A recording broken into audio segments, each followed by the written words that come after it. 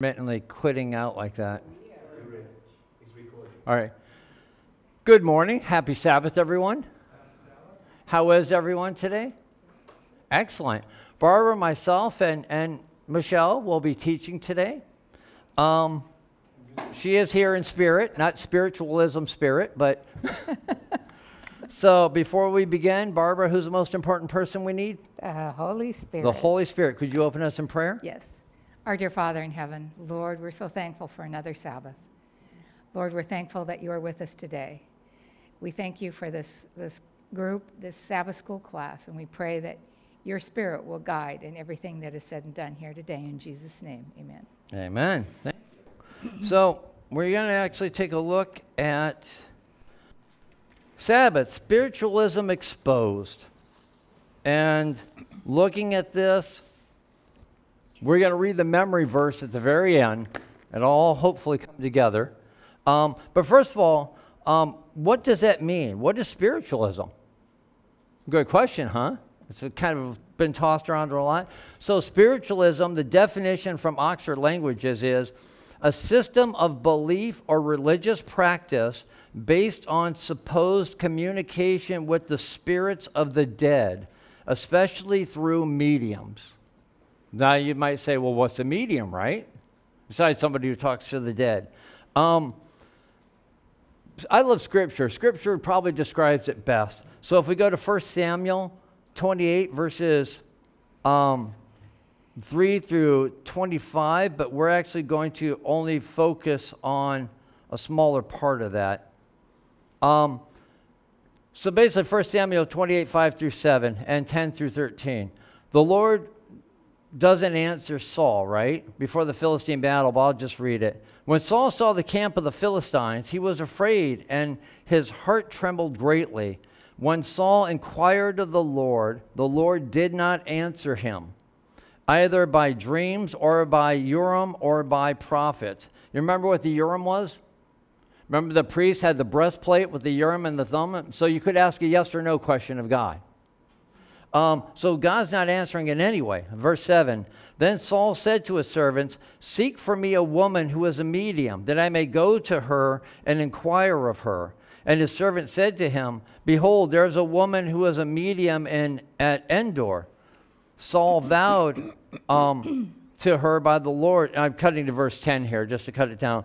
So they're at the witch's house now, Saul, or the medium. Saul vowed to her by the Lord, saying, as the Lord lives, no punishment shall come upon you for this thing. Then the woman said, whom shall I bring up for you? And he said, bring up Samuel for me. When the woman saw Samuel, she cried with a loud voice, and the woman spoke to Saul, saying, why have you deceived me? For you are Saul. The king said to her, do not be afraid, but what do you see? And the woman said to Saul, I see a divine being coming up out of the earth. So a medium is a term for anyone who can communicate or interact with the dead. First of all, let me ask you, was that Samuel that she brought up? Right, God's pretty clear about that. So who was it then? Demons. An evil spirit, right? Or you could call it a demon or one of the fallen angels. We'll put it that way. So we know it wasn't Samuel. And just so we know, because spiritualism is an awful lot about basically speaking to the dead, right? What makes a soul? Biblically speaking, what makes a soul? And actually Genesis 2:7 spells it out as clear as it can be. Would someone like to read it? Then the Lord God formed man. Well, go ahead. Then the Lord God formed man of dust from the ground and breathed into his nostril the breath of life, and man became a living being. And actually the literal translation is living soul. So what makes a soul? The breath of life in a body together. Not individually, but together, right? God's CPR. Yes. What did you say? God's CPR. So, and that is the definition of a soul. It's not something that floats in the ether. that haunts people at night or moves around stuff in the middle of the night and go, oh, so-and-so died here and they couldn't leave, right? That's wrong. Just completely wrong. So, but there's this myth, this perpetual myth that we are immortal. And it's based in the Greek a lot and things like that, but where did it originally begin? With who? Satan. Would someone like to read Genesis 3, verses 4 through 5? I can read. The serpent said to the woman, "You surely will not die, for God knows that in the day that you eat from it, your eyes will be opened, and you will be like God, knowing good and evil." So let me ask you this. Who's the only immortal being in the universe? God, Father, Son, and Holy Spirit. And what does Satan say? If she gets this knowledge, she will be like God. You too, you're not going to die. You're going to be immortal like God if you do this. Right? That, I think, is the first lie that was told on this earth. And has been perpetuating that myth ever since. So let's talk about spiritualism in more modern times. We saw the witch at Endor, right? We know it's been around probably since sin, quite honestly. But when did it really take off for our recent times here? If we look, there's an order. In 1790, remember, if you go through the churches and all that, there was a time of just total absence of God, right? No God at all, the age of reason. And then there was the beginning of the Second Great Awakening, where people coming back to God in 1790. In 1830, the Mormon Church started. In 1831, William Miller began to preach on the Second Coming in 1844. In 1844, the Baha'i faith started in Persia, or Iran today. In 1844, we also had the Great Disappointment in the beginning of the Seventh-day Adventist movement. And in 1848, you have the Fox sisters and the creation, or at least of modern spiritualism, the modern version of this. The spirit communication via raps. And it was either knocking on the walls, furniture, or the floor, somewhere in there, right? And it did turn out to be a hoax later. But so let me ask you, what prophecy refers to 1844? The 2300 days. Do you think Satan knew this? Do you think Satan's trying to dilute what God's trying to do and put a whole bunch of other stuff in there as well? Yes. And so, and you look at it, the Mormon Church, William Miller, and the Seventh-day Adventists all started in the same area. And like the upper state New York, that kind of... And Charles Darwin was at the same time. Yes.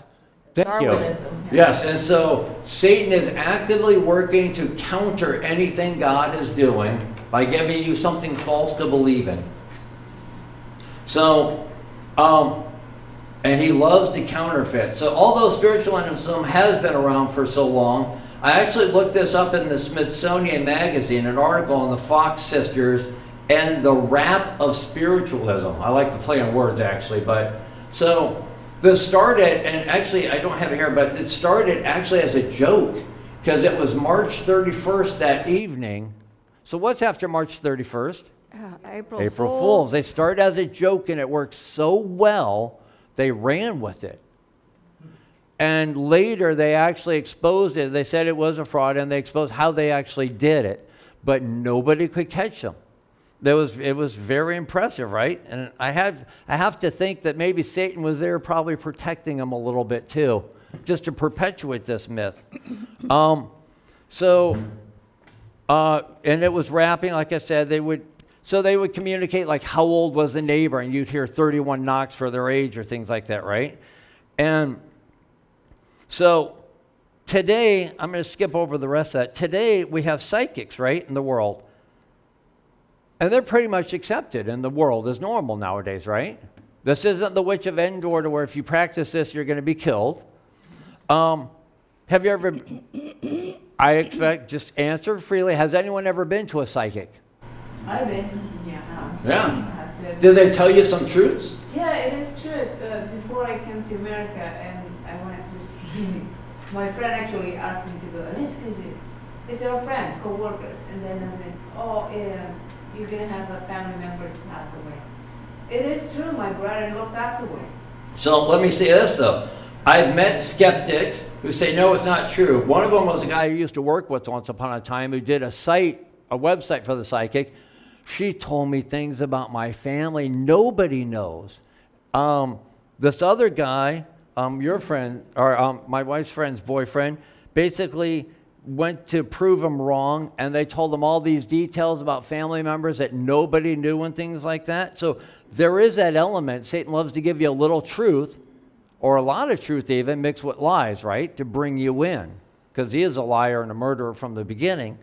Who do you think's feeding the psychics that information? Satan. I used to do things myself, read tarot cards and stuff like that, and I would tell people things that they like, how do you know this? Because you're told. And they might not know everything like God does, but do they know a lot about our lives? Do they watch us? You're observing all the time. Yep. Because they might not be able to read your mind, but they can pretty well tell what you're thinking just by looking at you. So, characteristics, near-death experience. Since I'm almost out of time, we're going to run through this. There are, can you go to the next list? There we go. Near-death experiences. This is when somebody dies and they have a vision like they're going to heaven or hell and they go through a tunnel. They may recall separating from their body or viewing in real time as above. And the NDEs is based on the Sabbath school lesson for today. They pass through a tunnel of light or encounter deceased relatives or compassionate entities. They have a vast sense, or that sense of vastness or deep insight. A lot of times it's a life-changing event for people. They evaluate themselves not by their own standards, but by a universal standard, and they usually have either a positive or a negative effect. And a lot of people say like they went to heaven or hell kind of thing. But science is starting to uncover NDEs and realize some things about it. 50% of the people they've interviewed actually have sleep or REM sleep intrusion, so that seems to be a factor in it. The gamma waves, when they've done studies, seem to spike when oxygen is depleted from the brain for these individuals. There was a common belief once upon a time when your heart stops beating, your brain stops too, right?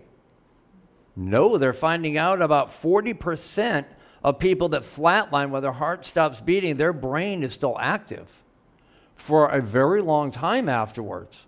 And so, and if you cut the oxygen off from that brain, it can go to some interesting places apparently.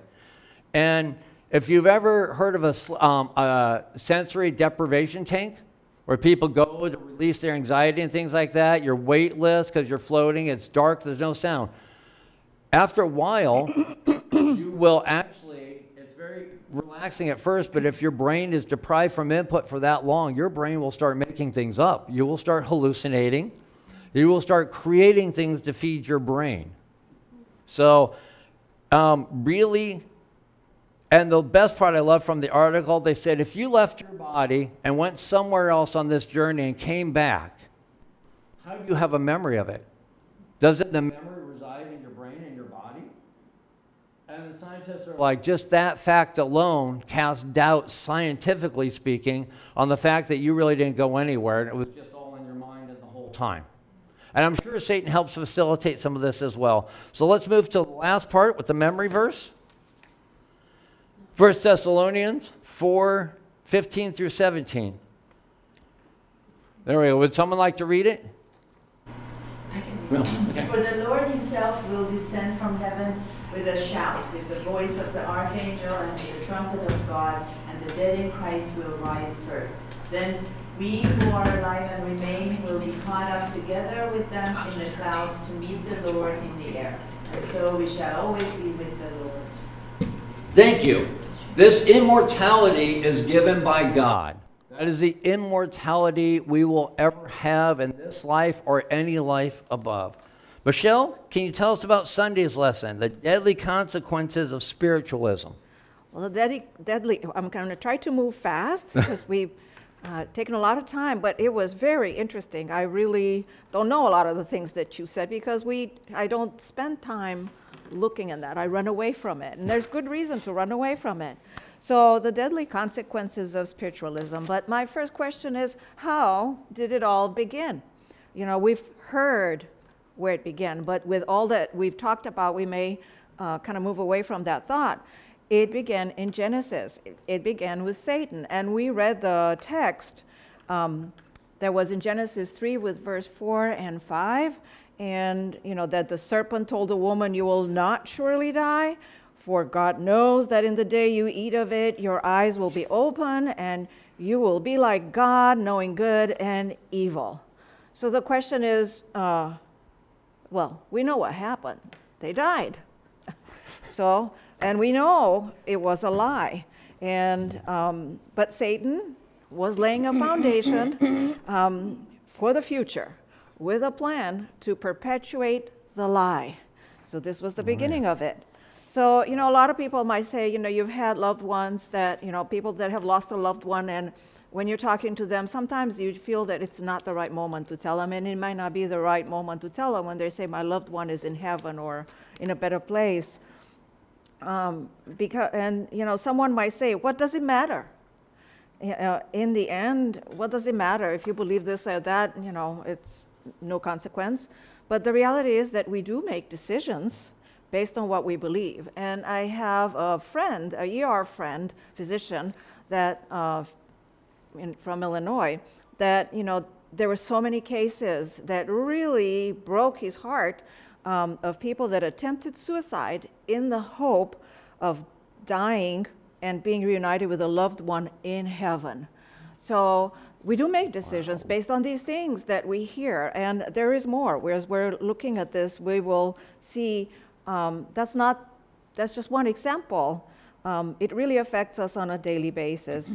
It enslaves us to the wrong ideas, takes us in the wrong decision, even for some people to take their own life.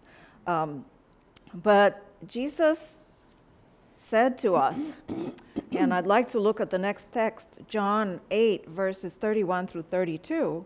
And if someone would read that, that'd be great. And you see the words in red. That's Jesus speaking to us. Then Jesus said to those Jews who believed him, "If you abide in my word, you are my disciples indeed, and you shall know the truth, and the truth shall make you free." The truth shall make us free. And if we abide in his word, so that's our goal, to abide in his word, to know his word and abide in his word. So now Jesus gives us warnings of things that can happen. So let's read on to the next text, move on to Matthew 10, verse 28. And if someone would read, great. And do not fear those who kill the body, but cannot kill the soul, but rather fear him who is able to destroy both soul and body in hell. So Jesus is saying this to us, and he is lovingly giving us a warning. And he's telling us what? What can, you know, what should this verse alone tell us about the supposed immortality of the soul? It can be killed. Who told us? And God. Can be destroyed. And there is, you know, he's separating the two, says, do not fear those that kill the body. Like, who kills the body? I mean, there's another human being. Yeah, man. But who kills the soul? God. Well, God, but also Satan, when he gets us deceived and takes us, takes us in a direction that will move away from God and choose something other than God. And that has power. That one is Satan, and he has the power to destroy both soul and body if we allow him and if we follow him. But I think the kill the souls mean the consequences of your deed. True. Right. And I would actually add to that, he puts you in a position in your relationship to God that puts you in a place where you can't be with the Lord. And so He's good at deceiving you into putting you into a position where God has no choice later when judgment actually occurs, that you'll fall on the wrong side of it. Correct. So I'm thankful for your, please feel free to contribute. Like if you have thoughts, just jump in, raise your hand, speak up. As we talk about these things, God, as we are together and studying the Word together, God impresses on us thoughts, and we learn by sharing with each other. So thank you. Right. Now, with the foundation thus laid by Satan for immortality of the soul, the door was opened to people trying to talk to those possibly dead, and they believed continued to live on in another dimension. That was the next text on the screen. I'm not going to always call for them, okay? So does God have anything to say about that? You know, like immortality of the soul. What did God tell us in His Word? So did He give any instruction regarding talking to the dead? So I have three texts, or two texts that we will read. And if someone would read Deuteronomy 18, verses 9 through 13, they will be up on the screen. It is. When you enter the land Adonai, your God is giving you, you are not to learn how to follow the abominable practices of those nations. There must not be found among you anyone who makes his son or daughter pass through the fire, a diviner, a soothsayer, an enchanter, a sorcerer, a spellcaster, consultant of ghosts or spirits, or a necromancer.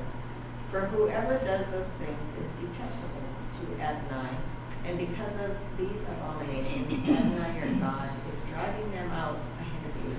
You must be wholehearted with Adonai your God. Yeah. Well, that was pretty clear, and I've underlined as I was reading this text, God was so clear. These are abominations of those nations, of the nations. When the children of Israel were supposed to come into the land, they should not learn to follow the abominations of those nations. And then he listed them clearly, you know, some of the practices that were in that day, and some of them we recognize today.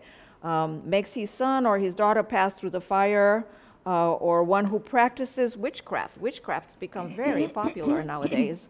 Or a soothsayer, or one who interprets omens, or a sorcerer, or one who conjures spells, or a medium, or a spiritist, or one who calls up the dead. So he was very clear in the instruction. For all who do these things are an abomination to the Lord. Not only are the deeds, the person, you know, it's going in that direction, and this is an abomination to the Lord, because the abominations, these abominations, the Lord your God drives them out from before you. So the Lord forbade his people from involvement in occultism of any kind. They were not to tolerate among them a medium or a spiritist or one who calls up the dead. So the punishment of driving them out, we'll see what was the punishment if there was such a person in their midst. And we should read for the next text, Leviticus 20 with verse 27. A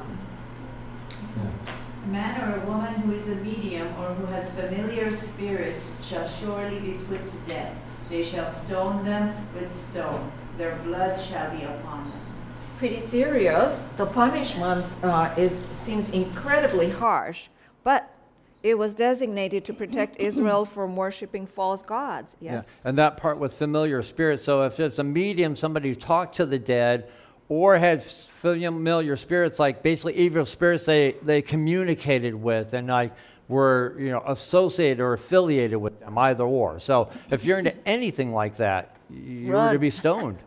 Yeah. How about you consult with them?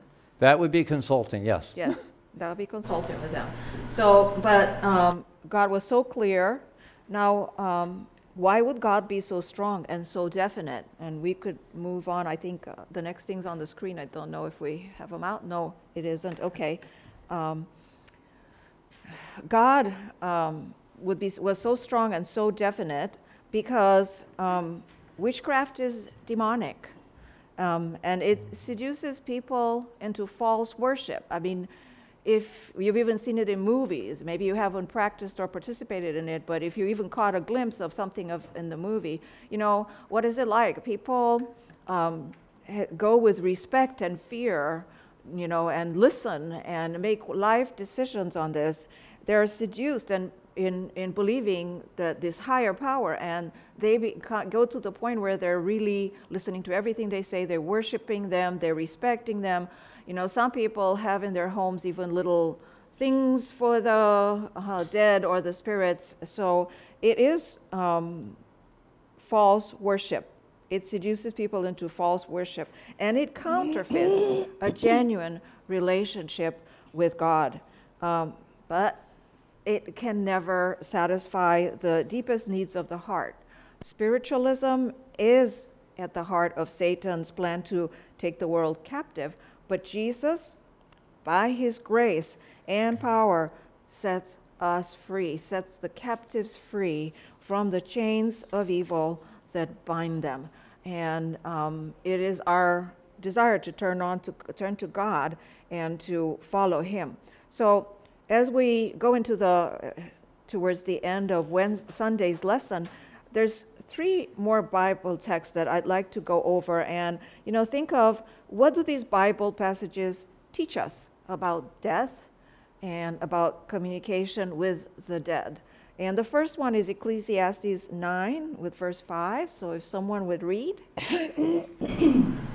For the living know that they will die, but the dead know nothing, and they have no more reward, for the memory of them is forgotten. So what are we seeing in this text? Very pointed. The living. There's a whole lot of nothing in death. Yeah. The dead know nothing, the living know something, but the dead know nothing, and they have no more reward, and the memory of them is forgotten. How about our next text? Okay. Job 7, verse. Remember that my life is a breath. My eye will never again see good. The eye of him who sees me will see me no more. While your eyes are upon me, I shall no longer be. As a cloud disappears and vanishes away, so he who goes down to the grave does not come up. Well, pretty clear. Was Job wrong? No. No. God had told him, and we've seen, just a sampling of what God had told him about these things. Now, the last text, Isaiah 8, verses 19 through 20. And when they say to you, seek those who are mediums and wizards, who whisper and mutter, should not a people seek their God? Should they seek the dead on behalf of the living? To the law and to the testimony, if they do not speak according to this word, it is because there is no light in them. So we definitely want to follow the light, and we definitely want to go to the Word, because there are so many things. We've seen a little bit, we understand a little bit, but God's protecting us from a lot. So we will not be deceived if we're in the Word. Excellent. Thank you, Michelle. Barbara. Can I just add a comment on that? Because I think, you made a comment about how prevalent in the rise of greed in our culture. And it was very interesting as you were reading Genesis, right? I know that Genesis says, the serpent is the one that interacted with Eve. But in reality, we know that it was a beautiful creature, right? Wow. Ellen White reveals, that to us, right? And if you look at it from that perspective, it's like a Disney movie, right? And so if you read how it is, that's exactly how the Disney movies are. Overall, obviously, it was more beautiful. But what are we teaching our children? And at that very young and impressionable age, no wonder there's so much in our culture today, because we look at these things as if they're just like, oh, little kitty things, whatever. But we are paving the way for that. It's making a base and a foundation for Yes. it. So it is. It is hard to change the habit, culturally. Culturally, like we used to go to the graveyard and wash our face and believing that my mom will know it. That, it's hard to change that. If I said it to my sister, I will fight. Yeah. Barbara, can you tell us about death in the Old Testament? Yes. So, as we get into this death in the Old Testament, I had a Jewish friend several years ago whose daughter had lost a loved one. I can't remember if it was a pet or a person, but anyway, she was struggling with the issue of death. And he didn't know what to tell her. And because he didn't know. So I told him I would do a Bible study with him. We did that Bible study out of the Old Testament only. And so the Old Testament will tell you exactly what you need to know about death. So let's jump in and look at some scriptures. Psalm 6:5. For in death there is no remembrance of you. In the grave, who will give thanks? So we know that once you go to the grave, that you don't remember anything, and you can't share. And we heard that with Ecclesiastes 9:5 that Michelle read, that the dead know nothing. So Psalms 115:17 says what? Who wants to read that really quick? The dead, Go ahead. the dead do not praise the Lord, nor any who go down into silence. Yeah. So once we're gone, do we praise God? Nope. No. I think, Barbara, that is very significant, and I'll tell you why it's very significant. A little while before, we were saying that you're dead because you don't have the Spirit. If you don't have the Spirit, there is no relationship with God. Yeah. You just cannot praise God. Yeah. No, but there's really no relationship with anyone. Anyone, that's exactly right. 1 Kings 2:10 says what? And David slept with his fathers and was buried in the city of David. This issue of sleeping with your fathers, this issue of death being categorized as a sleep. When you sleep, what happens? You don't know. Unless you're dreaming, you just go to sleep, and then what happens? You wake up the next morning. Yeah, it's the next morning. And hours go by between, don't they? And so, go I ahead. was going to say, even if you've ever had a procedure or been put under by anesthesia, right? 3 hours go by, and to you, it's just like, well, it's 2 seconds. Yeah. So the Bible uses this concept of sleep to explain the dead over and over and over again. In fact, we see in 1 Kings 11:43, we see Solomon slept with his fathers. In 1 Kings 14:20, we see Jeroboam reigned 22 years, and he slept with his fathers. You will see this over and over and over. In fact, 36 times in the Old Testament, if you look up slept with fathers, 36 times in the Old Testament, the Bible connotates death as sleep. In this, just slept with fathers, just that tag. So we can see that that this concept of sleep and death go hand in hand. Let's look at Psalms 13:3. Somebody like to read that for me? Consider and hear me, O Lord my God. Enlighten my eyes, lest I sleep the sleep of death. So we see that the Bible understands this difference between sleeping and the sleep of death. So I think, are we getting a picture that the Old Testament's pretty clear on this? Psalms 95. You carry them away like a flood. They are like asleep. In the morning, they are like grass which grows up. So it's this laying down to sleep and getting up. We see it over and over and over again.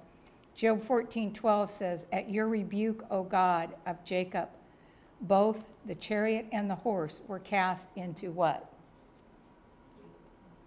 Oh. Which one is it, Job? Yeah. Roused from their sleep. So I have a different version in my, it's anyway, the dead sleep. So we look at that. Psalms 17:15. As for me, I will see your face in righteousness. I will be satisfied when I wake up in your likeness. Mm-hmm. And a glorified body. And a glorified Amen. body. So we see, don't we see that in Revelation? Yeah. That the dead will rise, and God will put on a new body, and all of that. This has been understood throughout time. So this concept is not new. Let's look at Psalms 76:6 in this version, CJV version. The bravest have been stripped of their spoil and are now sleeping their final sleep. The great controversy here says, a failure to understand the truth about death leaves us open to deceptions of Satan. Many will be confronted by the spirits of devils personating beloved relatives and declaring the most dangerous heresies. And we know that that is happening today. When we've done Revelation seminars, we've had many people who have stopped talking to their dead loved ones because they realized it's not their loved ones that they're talking to.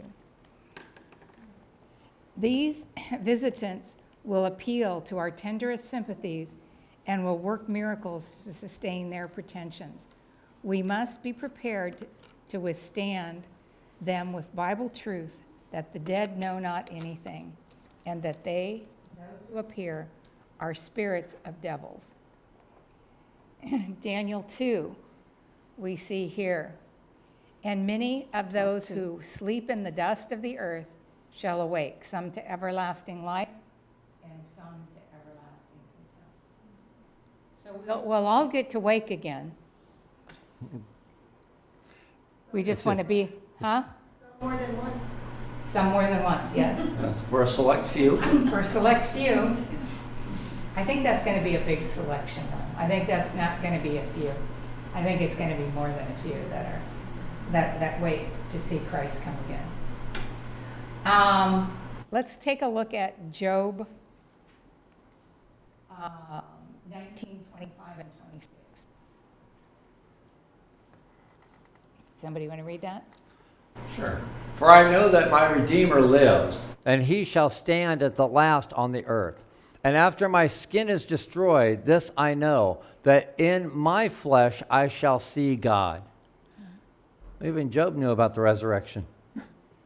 It's really clear. Go ahead, Daniel. In the Roman catacombs, in the sections where the Christians are buried, they were buried together, and some of them had writings that they would see each other at the resurrection. So they, obviously in the early church, it was quite well known, this device of the you go up to heaven had not happened yet. It only came after Constantine and the changes that they were instituted.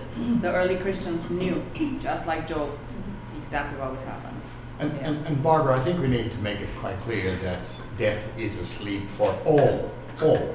Yes. And there will be a time when everyone will be resurrected. Yeah. Some at Jesus' coming, some after the millennium. But they will all be resurrected from the sleep. Yeah. Yes. It will. Yes.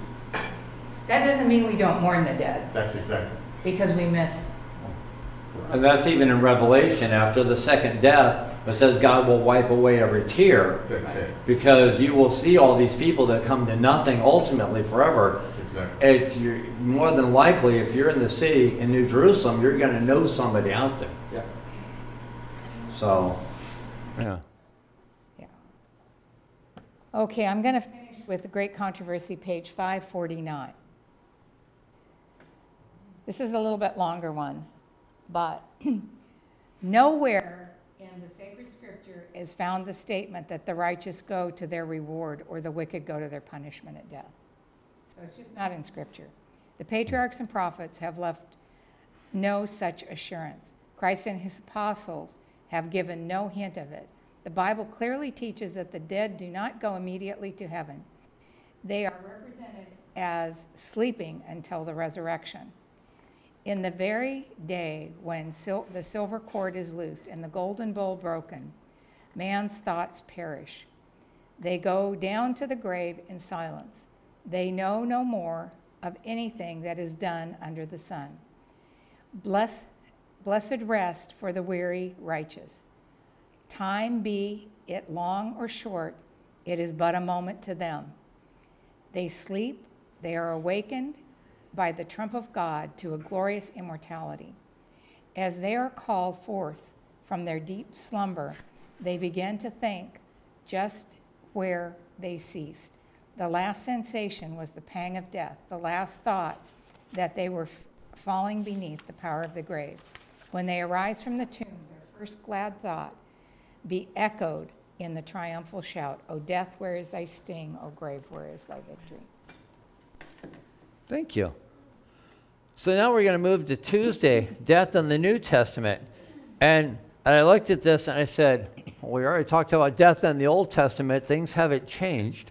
But so we're going to, first of all, just establish once again what we already know. So as we can see, sleep is still equated to death in both the Old and the New Testament. But have you ever heard someone say that after Jesus was crucified and resurrected, that changed? I'm going to debunk some popular Christian myths today. So we know this in Acts 2. So we're going to refer to some things after Jesus died and was resurrected. Acts 2:29. Brethren, I may confidently say to you regarding the patriarch David that he both died and was buried, and his tomb is with us to this day. So even after Christ resurrected to heaven, where was David? Sleeping in a tomb, decayed, and probably not looking the best, but you know. In Acts 13:35, David wrote this, right? The one who's sleeping. Therefore, he also says to another, or in another psalm, you will not allow your Holy One to undergo decay. Who's he talking about? Jesus, the only one who wasn't sleeping who died. So, and I mean, we know that Moses is in heaven, and he passed away. We know Elijah was taken while he was still alive, and we know Enoch is there because the Lord took him while he was alive. And we know there was the first fruit that God took with him after the resurrection when the tombs were open that describes in Matthew. But outside of that, nobody is living forever. So, what else does the New Testament say about sleep, death, and eternal life? Well, let's go to John 11, verses 11 through 14. Would someone like to read that? This he said, and after that he said to them, our friend Lazarus has fallen asleep, but I go so that I may awaken him out of sleep. The disciples then said to him, Lord, if he has fallen asleep, he will recover. Now Jesus had spoken of his death, but they thought that he was speaking of literal sleep. So Jesus then said to them plainly, Lazarus is dead. It couldn't be more clear. You don't have to be a rocket scientist to figure this out. He's not saying he's up in heaven or he's Right. on the way to heaven or, you know, he's not saying any of that. He is dead, right. And so then actually, but did they know about the resurrection? And that's when we're going to look at John 11, 21 through 26. Would someone like to read that? Hello. Martha then said to Jesus, Lord, if you had been here, my brother would not have died. Even now I know that whatever you ask of God, God will give you. Jesus said to her, your brother will rise again. Martha said to him, I know that he will rise again in the resurrection on that last day. Jesus said to her, I am the resurrection and the life.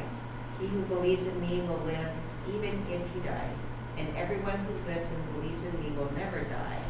Do you believe this? So, and when I say will never die, that's that eternal death. So bottom line, they even knew about the resurrection, right? They knew about the second coming of the Lord while Jesus was on this earth. So it was pretty clear at that point in time. And then also if we read, I'll go ahead and read this, 1 Corinthians 15, 51 through 54.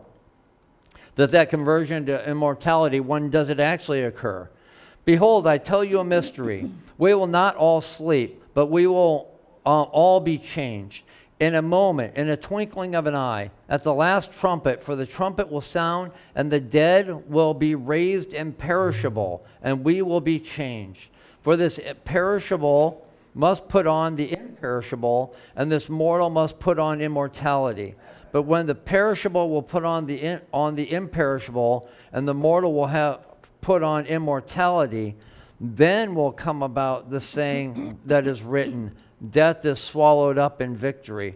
So that is the only time immortality will ever come to us is at the second coming of Christ, and if you've fallen asleep in Christ, or you're part of that last remnant on this earth. And that's it. And who gives you that immortality? The only immortal one, God, yes. So it's pretty clear. There is no immortal soul. It's missing from everywhere. So now let's go into some of the myths. And I looked up the stuff online. So let's go debunking a few myths here. Luke 23:43. The claim is the promise of Jesus that the thief who repented, the thief on the cross, right, would be in paradise with him that day. People use this all the time to say he went straight to heaven, right? And where you put the comma, oh, I didn't get both of them. So it says, truly and he said to him, truly I say to you, yes, comma, today you shall be with me in paradise. You know there's no comma in the original Greek, right? Or you can say, truly I say to you today, comma, you will be with me in paradise, which is the correct one, but I'm telling you, either way you spin it, it doesn't pan out. Did Jesus go to heaven on that Friday when he was crucified? No. What did he do? And Matthew says it best, Matthew 12:39 through 40. Let Scripture discern Scripture. But he answered and said to them, an evil and adulterous generation craves for a sign, and yet no sign will be given to you but the sign of Jonah the prophet. For just as Jonah was 3 days and 3 nights in the belly of a sea monster, so will the Son of Man be 3 days and 3 nights in the heart of the earth. He didn't go to heaven. How could he have possibly met the thief if he went straight to heaven? It does not compute, right? Impossible. The second myth I want to debunk is about us going straight to heaven when we die, is 2 Corinthians 5:8. Now, Paul is in the commentary, said and this is a born-again person commenting on this. Paul clearly says that to be absent from the body, i.e. death, means being present with the Lord. And so we're going to read 2 Corinthians 5:8. We're of good courage, I say, and prefer rather to be absent from the body and to be at home with the Lord. So they'll take that as saying, well, you're in heaven with God. Yes. But if you look at 2 Corinthians 5:8, it says, 2 Timothy 4:6 through 8, for I am already being poured out as a drink offering, and the time of my departure has come. I have fought the good fight. I have finished the course. I have kept the faith. In the future, there is laid up for me a crown of righteousness, which the Lord, the righteous judge, will award to me on that day, and not only to me, but also to all who have loved his appearing. So what is Paul really saying? What's that day?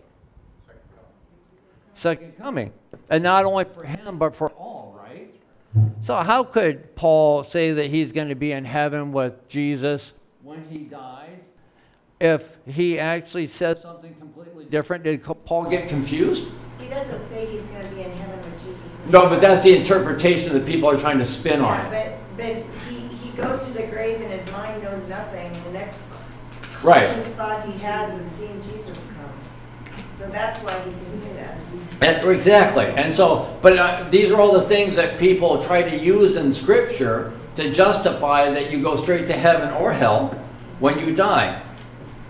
And Philippians 1:23, they'll try to say that Paul desired to depart from this life to be with Christ in heaven. And once again, and the verse reads, but I'm hard pressed from both directions, having the desire to depart and be with Christ, for that is much better. Because did Paul have an easy life? No, very difficult life. He was stoned to death, at least in Greek it says to death. I'm guessing that God revived him.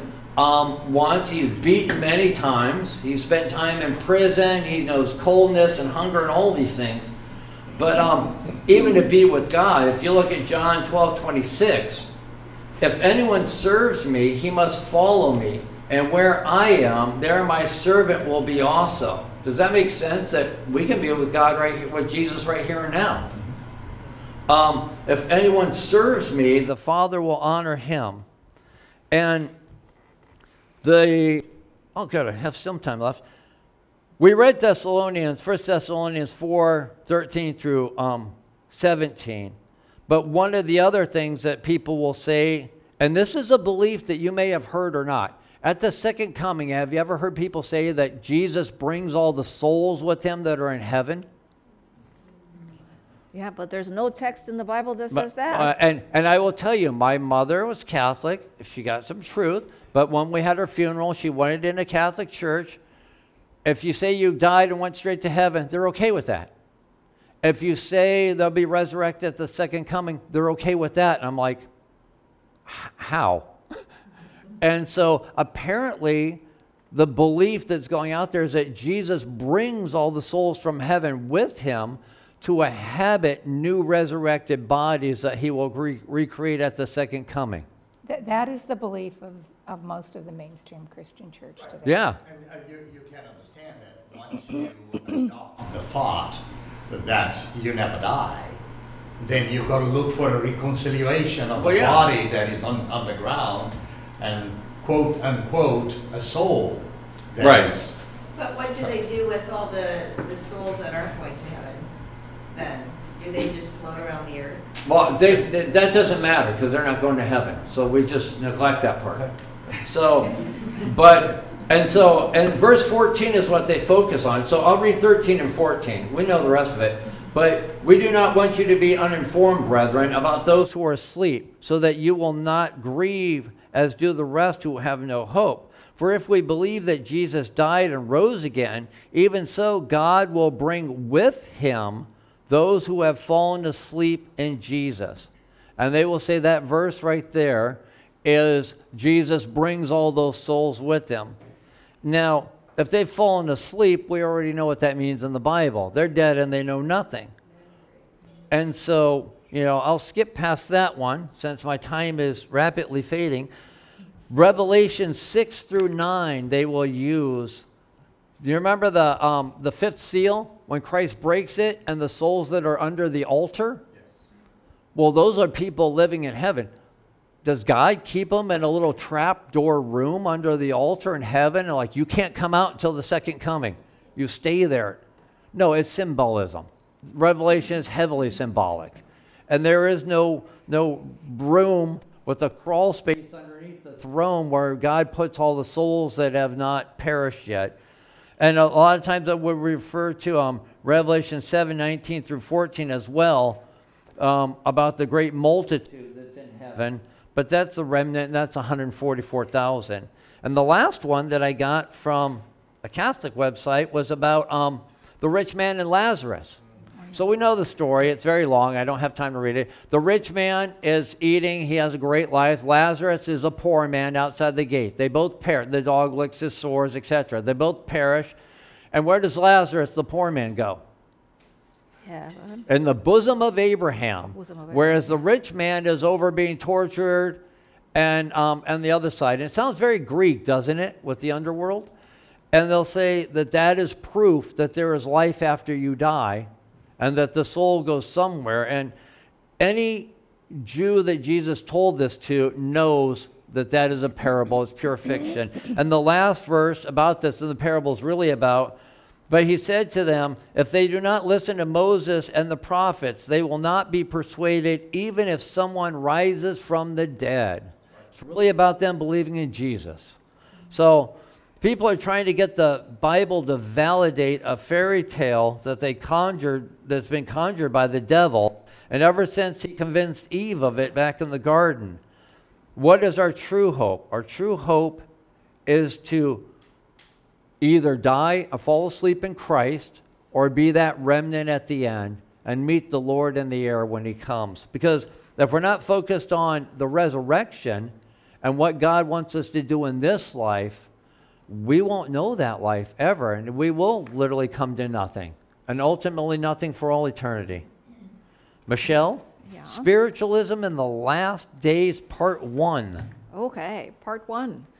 I can't help but think of people that I encounter every day, and people that God cares about, people that we get to care about, and they have been fooled in believing all these things. And if you try to share with them, it's painful, because that's a very painful spot where they're in, with the loss of a loved one and the belief they have that they continue living on. They do not know, because we have spent a lot of time in the Word and we're learning about what God tells us to protect us. But people are deceived, and by things that they have heard for many years, for many years, for maybe most of their lives. And as we read in the beginning when we started our lesson, that Satan laid the foundation early on, and he is continuing promoting this lie, and people have fallen into this deception. Oh. But there's all kinds of deceptions, yes. I think what you're trying to say also, it's very hard to unlearn what you've learned Yes. for so long. Yes, yeah. And, especially if you found comfort, some people find comfort in this. Yeah. But, so this is a deception, but the question becomes, okay, spiritualism in the last days, which is our day and time and age. So, what kind of deceptions will we face? This is one of them, but what do we need to look out for? And there's 3 texts that I'd like to highlight, and the first one is Matthew 24, in verses 5, there'll be verse 11 and verse 24 in Matthew 24, chapter 24. So if someone would read, and let's pay attention to what we are being told here. Now, these are the words of Jesus as well. For many will come in my name, saying, I am the Christ, and will deceive many. Then many false prophets will rise up and deceive many. For false Christs and false prophets will rise and show great signs and wonders to deceive, if possible, even the elect. So, what it will look like in our day, what are we seeing? We're seeing deceptions. Falsehoods. Yeah. False teachings. Lots false of teachings. And they're misleading. Yes. And they're leading in the wrong direction. Another text, 2 Thessalonians chapter 2, verses 7 through 9. If someone would read that. For the mystery of lawlessness is already at work. Only he who now restrains will do so until it's taken out of the way. And then the lawless one will be revealed, whom the Lord will consume with the breath of his mouth and destroy with the brightness of his coming. The coming of the lawless one is according to the working of Satan, with all power, signs, and lying wonders. So, what did we hear? We heard the word lawlessness and lawless one and lawless several times as we were going through this text. And, the law is done away with. And we do not need any direction from God that tells us how to live our lives. We like to live our lives our own way. Please don't talk to me about the law. You're a legalist. But why is the law in place? For our protection, and for the protection of people in general, but not only people, us. So we see it's talking about apostasy and lawlessness and power, coming with power, working of Satan, with power, signs, and lying wonders. So they're not true miracles of God, they're lying wonders. How about another text, Revelation 13 was verse 13. Someone read? He performs great signs, so that he even makes fire come down from heaven on the earth in the sight of men. So again, great signs, even something like fire. And, I don't have verse 14 on the screen, but it continues to say that great signs would be used to deceive those that dwell on the earth. So that's the purpose of these great signs and these miracles that are performed. So I have a quote that was in our lesson study, and it is from Angel Manuel Rodriguez, or Angel Manuel Rodriguez, who is a Seventh-day Adventist theologian who was the director of the Biblical Research Institute before his retirement. And his special research interests included Old Testament sanctuary and atonement and Old Testament theology. He has written several books and authors a monthly column in the Adventist World. He has spent a lot of time in the Word. And so commenting on the deceptive power of demonic spirits, Angel Rodriguez talks about the persuasive power of miraculous manifestations in the form of signs and wonders, and makes this telling statement. As the cosmic conflict approaches its closure, demonic power will enter the arena of human history in an unprecedented way.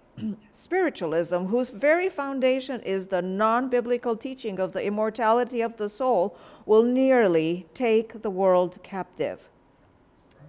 So, you know, shall we trust what we see? Shall we trust what we hear? We're learning to not even, you know, not to trust the internet. And even if someone is very determined telling us something is a certain way, we look at the Word of God. Yeah, but seeing is believing, right? Well, That's what most people think. yeah, I think we should talk about that. Should we trust our emotions? Should we trust our senses? You know, like if you think about, I don't remember what it's called right now, the word is escaping me, how you can now see Elvis Presley performing live even though he's dead. AI. Not AI, it's... Impersonators? No, it's hologram. That's the word, hologram. I couldn't remember the word.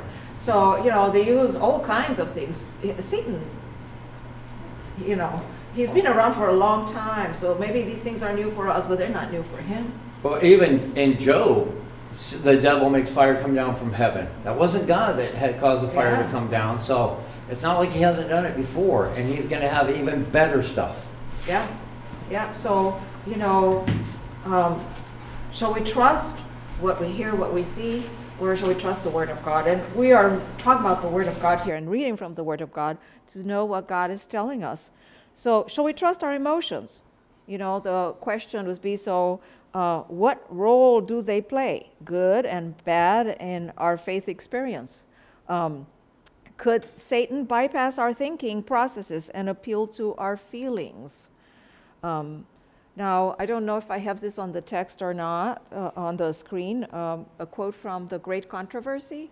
Yes, we do. So someone could read it, or I could read it. Satan has long been preparing for his final effort to deceive the world. Little by little, he has prepared the way for his masterpiece of deception in the development of spiritualism. He has not yet reached the full accomplishment of his designs, but it will be reached in the last remnant of time. Except those who are kept by the power of God through faith in his word, the whole world will be swept into the ranks of this delusion. The people are fast being lulled to a fatal security to be awakened only by the outpouring of the wrath of God. So, as I'm approaching the end of this section, you know, the question is, how can we be safe? Can we trust our emotions? You know, no, they can deceive us. And, you know, Satan works with fear. And we forget that. When things are happening in our lives and we start being fearful, we do not realize that we're told in the Word of God that those are the attacks of Satan, those are the darts of the enemy. So, yes, I see a hand going up. Yeah, I was going to say that about the emotions, shall we trust our emotion. That's why Jesus teaches us when he was in this earth, be prayerful. The Holy Spirit guide him the same way the Holy Spirit will guide us if we are prayerful. And we are connected to God. Correct. And as you're saying that, I'm remembering there's a text in the Bible that tells us that God has not given us a spirit of fear, but one of power and a sound mind. And he has given us the word in the Old Testament, all the writings in the New Testament, that is grounding us in the assurance that God is our creator. He cares about us. He can protect us. We can call on him. And we need to depend on him. Our only safeguard against Satan's last day delusions is a personal relationship with Christ and a solid grounding in the teachings of the Bible.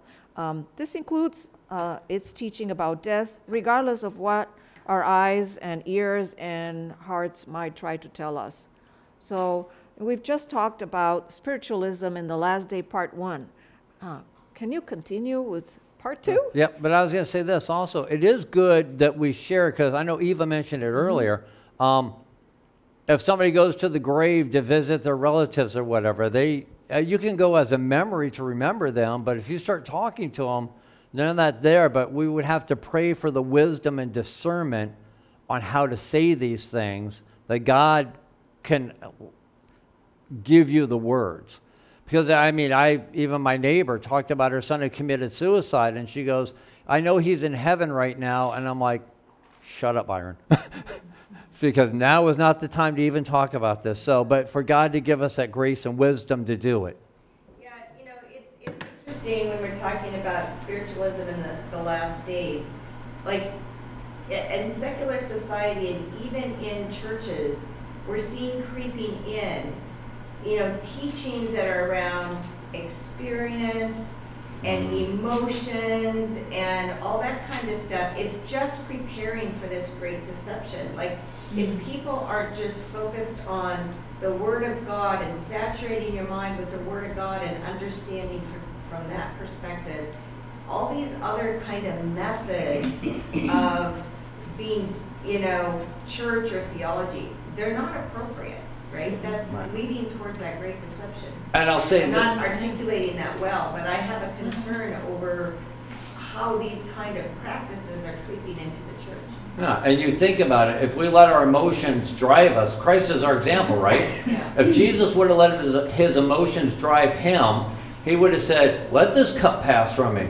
Yeah. And we'd all be out of luck. But he said, not my will, but your will, the will of the Father be done. In our lives, we have to trust God, that he knows what he's doing, and not rely on our senses, because we can be deceived. Yeah. And Also, Satan is the original liar. Also, we have like what Alicia said, we have to cross-check with the Bible. Is that our emotions connected, related with the Bible? Is it correct according to the Bible? Or if I think emotion is more like our personal things. That's why God encourages us, be prayerful and connected with me. The Holy Spirit and angel will guide us. Barbara, spiritualism in the last days, part 2. I'm going to take us to a whole new level. Oh, boy. All right. Okay, so we know that in this last day, our only hope is who? Jesus, The only thing we can trust is what? God and his word. The Bible. That's right. That's right. So Titus 2:13 says, looking for the blessed hope and glorious appearing of our great God and Savior, Jesus Christ. So Satan's goal is to destroy our hope, isn't it? And to have us give up. Because as we get closer, and we are getting closer every day to this coming about, we see that we're going to see more signs and wonders. We see them now. But they're going to get even more. Revelation 14:12 says, "Here are the patience of the saints. Here are those who keep the commandments of God and the faith of Jesus." So our only hope is to hang on to Christ as we go through this. And I want to start with that, and I want to end with that. Because we need to be keeping the commandments, and we need to have the faith of Jesus. That means we need to have the same faith that Christ had.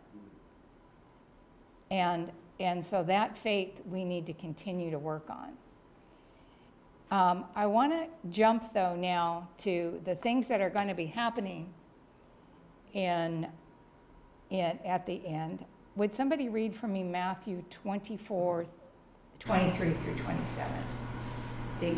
Then if anyone say to you, look, here is a Christ, or there, do not believe it. For false Christ and false prophets will rise and show great signs and wonders to deceive, if possible, even the effect. See, I have told you beforehand. Therefore, if they say to you, look, he is in the desert, do not go out. Or look, he is in the inner rooms, do not believe it. For as the lightning come from the east and flashed to the west, so also will the coming of the Son of Man be. And we're going to come back and walk through this, but I want you to read two more scriptures, and then we'll come back and walk through these. 2 Corinthians 11, 13, and 14.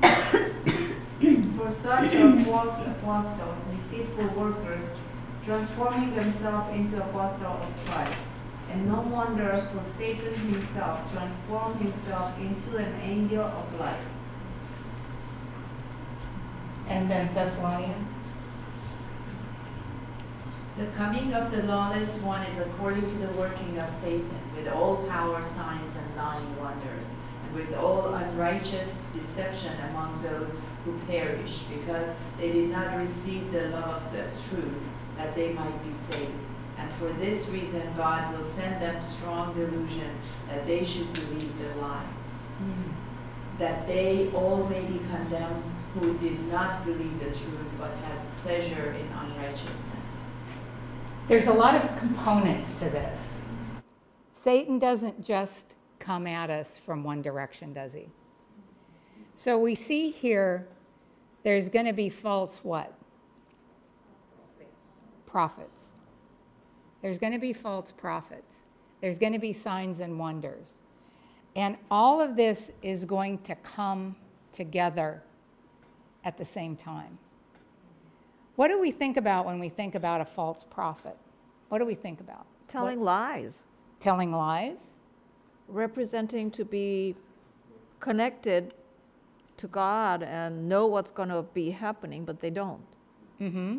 And it's not truth. And they have, to be a prophet, they have some sort of authority.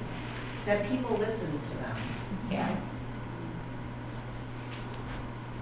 There's one more thing that I'm looking for that I'm not hearing.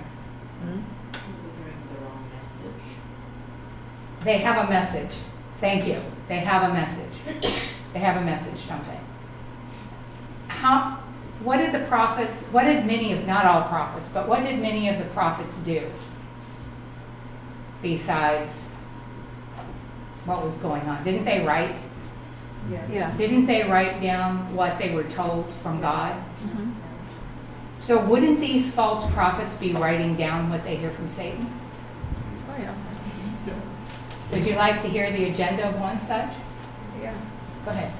I was going to say, Barbara, I'm glad that you're addressing the issue, because for me personally, a false prophet is just deception, period. You can be a false prophet without believing any religion, period. A false prophet is deception. And what the devil has been so good at doing is confusing those that have never decided to embrace God's word and follow it totally. And if you don't do that, if God's word is not the light, if God's word is not the beacon, if God's word is not the pathway that I follow, then everything else is deception, and every other theory out there is a false prophet's theory. And you can easily be deceived because you don't have the guiding light of the word. Right. And the more there is of deception, the greater is the confusion that we find ourselves in. Well, I can agree with you to a point on this, but I do want to say we only have two choices. Yeah. We have Christ and what the Bible says and everything else. That's correct. That's what I'm saying. Yeah, that's Exactly. okay, that's what you're saying. That's exactly. So anyway, I just wanted to share with you really quickly. One of these false prophets who's written profusely, very well studied in all the esoteric things that are going on. This person's name is Alice A. Bailey. Have any of you ever heard of Alice A. Bailey? Mm-hmm. Yeah. Alice A. Bailey. And there's a picture. Can you go to that picture? Yeah. There's an agenda That's right. that they have that she has put together. Is the world following this agenda? That's my question. Yes. First one. First one. So it's take God and prayer out of the schools, out of the education system. Right. That happened when? Back in 1980, didn't it? Right, that's correct. So that's happened a while ago. Reduce parental authority over children. Right. Is that happening? Yes. Destroy Judeo-Christian structure or traditional Christian family structure. Yep. Yep. Yep. Has the sexual revolution happened? Yes. Do we make abortion easy? Did we make divorce easy? Homosexuality, is that an alternative lifestyle now? Debase art. How many sculptures have we seen pulled down lately? Use media to promote and change the mindset. Create an interfaith movement. Is that happening? Absolutely. Yes. And get government to make all these laws and get the church to endorse the changes. Yeah. So we're seeing this whole agenda being played out now. And so I just wanted us to realize, if we haven't figured it out already, this movement is well on its way to completion. So we see that, and as this agenda gets more and more complete, we're going to see Satan getting stronger and stronger in his delusions and his deceptions. And So- don't forget the winds of strife as they're restrained less and less. Yes. He gets more power. Yes, he does get more power. I think Satan's goal is to destroy our hope in Christ. And he used all this, including media, to promote the mindset change. Yeah. It's very popular right now. Yeah. So I wanted to share a couple of quotes with you from Ellen White. And the final one is the good news. But in the last moments of time, Satan will enact his final deception. Fearful sights, a supernatural character will soon be revealed in the heavens. In token of the power of miracle-working demons, the spirits of devils will go forth to the kings of the earth and to the whole world, to fasten them in deception and urge them to unite with Satan in the last struggle against the government of heaven. By these agencies, rulers and subjects alike will be deceived. We're seeing so much deception right now in this world. So much, and especially in government and rulers, we're seeing a lot of deception. Persons will arise pretending to be Christ himself, and while claiming the title and worship which belong to the world's Redeemer, they will perform wonderful miracles of healing and will profess to have revelations from heaven contradicting the testimony of scriptures. We're seeing that right now every day. There are false Christs walking this earth. There are you've got faith healers healing people. You've got all kinds of things going on. As the crowning act in the great drama of deception, Satan himself will personate Christ. And the church has long professed to look to the Savior's advent as the consummation of her hopes. Now the great deceiver will make it appear that Christ has come. In different parts of the earth, Satan will manifest himself among men as a majestic, dazzling brightness. However, Great Controversy says in page 625, and I wanted to share this with you because we kind of got off track with this last week. Satan is not permitted, I want you to remember this is important. Satan is not permitted to counterfeit the manner of Christ's coming, of his advent. Because that was discussed a little bit last week, and I found this scripture. God sent this scripture, or this quote, not scripture, this quote right after that. The Savior has warned his people against deception upon this point. He has clearly foretold the manner of his coming. For as lightning cometh out of the east and shineth to the west, so shall the coming of the Son of Man be. This coming is no more possible of counterfeiting. It will be universally known and witnessed to the whole world. So Satan is not allowed to, Satan will touch the earth, huh? He's not allowed to hover above the earth. He's not allowed to hover above the earth. He has to touch the earth. And we had that conversation last week, and I didn't have an answer last week. But I had to bring it back this week because God gave us an answer this week. But the good news is, in the Desire of Ages, the voice that cried on the cross, "It is finished," is heard among the dead.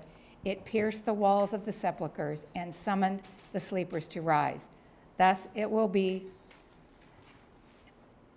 when the voice of Christ is heard from heaven. The voice will penetrate the graves and unbar the tombs, and the dead in Christ shall arise. At the Savior's resurrection, few graves were open, but at the second coming, all the precious dead shall hear the voice and shall come forth.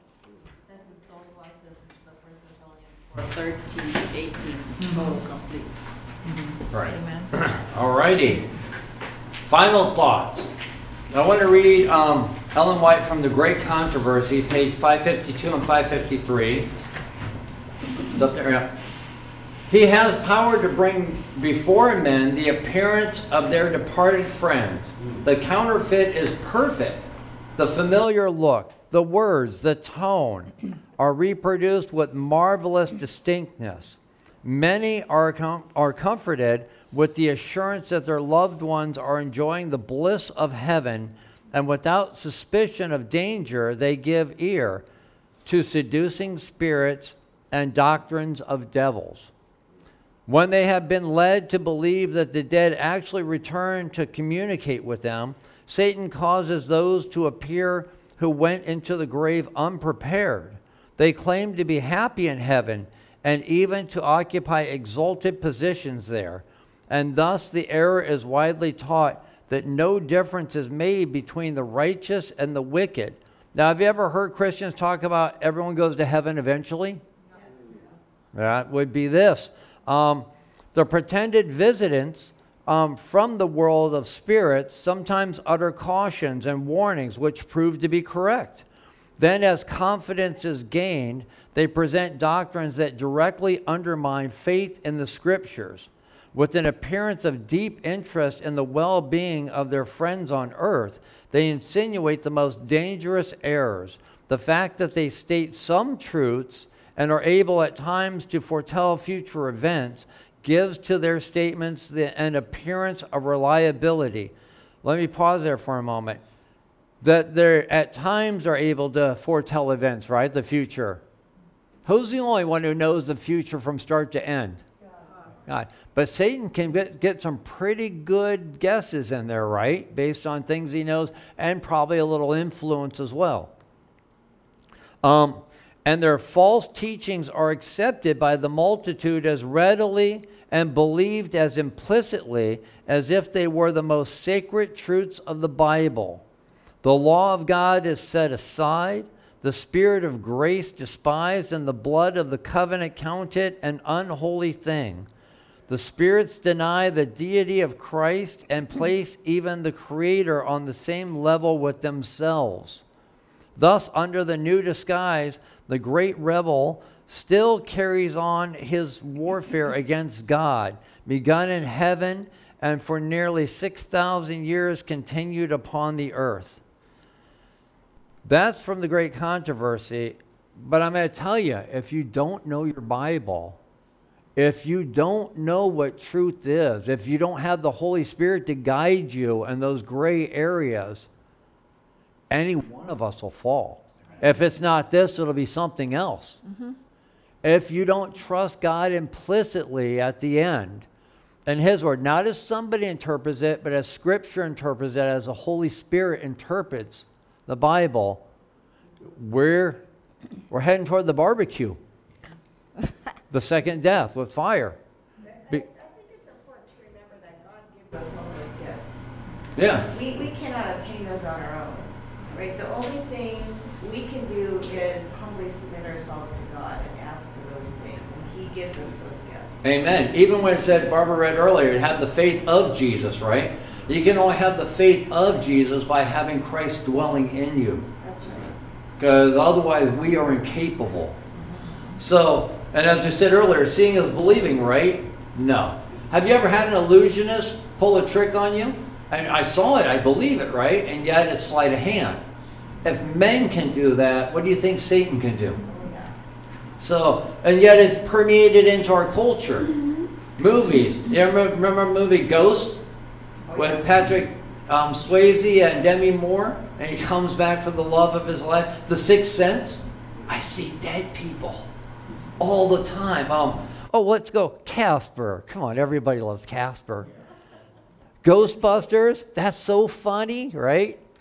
The first, second, third, or eighth one, I'm not sure. Even in cartoons. As I'm a child, you have all this stuff. It's interwoven into the fabric of our very thought. The thing is, if we believe in, He's real, He will reveal to us. I mean, like Satan will show it. Like if we believe in His Spirit, like it's happened in our house. The TV is on without we're having the remote control. Yeah. And then you turn it off and then it comes back on again. It's like, all right, I get it. And then you unplug it. Now, if it came on when I unplugged it, then I might leave. But but you know what? It's all around us. And it's considered normal. And so when the time for that deception happens, most people won't think anything of it. In the end days, the source will be no different than the witch of Endor, calling up that demon pretending to be Samuel, right? And the source is the same.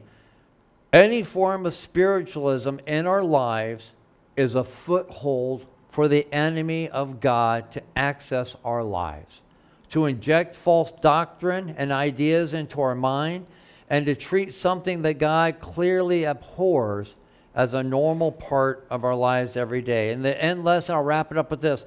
On Friday, it talks about the little girl that had the near-death experience and met her brother and all that. And people hear it, it pulls at your emotions. Oh, she met her brother, she never knew. But it's a deception. And if you think that's good, it's going to get so much better at the end. So where Satan's been doing this for so long, he's honed his skill rather well. Don't be fooled. And the first steps down the path of false teaching, that is the first step in the path of false teaching that leads you to that ultimate death. The only immortality we will ever have is through Christ, raising us from the dead, or if we see Him coming in the clouds, and you're part of that last remnant, that 144,000. Anything else is pure fiction. So on that note, let's pray. Our gracious Heavenly Father, Lord, we come to you with humble hearts. We come to you as a people in need. Amen. Lord, what do we really know? We think we're smart, but compared to the enemies that have rallied against you, we look to Solomon, the wisest man, and yet he's taking foreign wives and sacrificing children. The wisdom of man is nothing in the battle that we're engaged in. We pray, Lord, that your word, your spirit dwell in our hearts and our minds, Amen. That we might have the discernment of the living God to know right from wrong, that we keep ourselves anchored to the throne of grace, your mercy, your love, and your truth, Lord, to know truth from error and to tactfully, in a Christ-like way, share it with others, Amen. So that they might accept and embrace your truth as well. Lord, we could never do this alone. We pray not only for those here in this room, but anyone that watches this video, Lord, that you give them the discernment, that your Holy Spirit dwell and abide in them. And Lord, that you reveal your truths, so that, Lord, in the end days, when Satan does his most marvelous deceptions, you have a people anchored in your truth, who stand firm for Christ, for the gospel, and for truly your character, Lord, and your law. We thank you for the mercy you give us. We thank you for the patience you have with us, Lord. And we pray that you transform every heart and mind, not into what we are now, but to what you want us to be, to represent you on this earth as ambassadors to Christ Jesus. Thank you, Lord, for everything. And Father, Son, and Holy Spirit, all you've done and all you will do. In Jesus' name we pray. Amen. Amen. Happy Sabbath, everyone. Happy Sabbath. Don't forget the offering plate in the back as well for Sabbath school.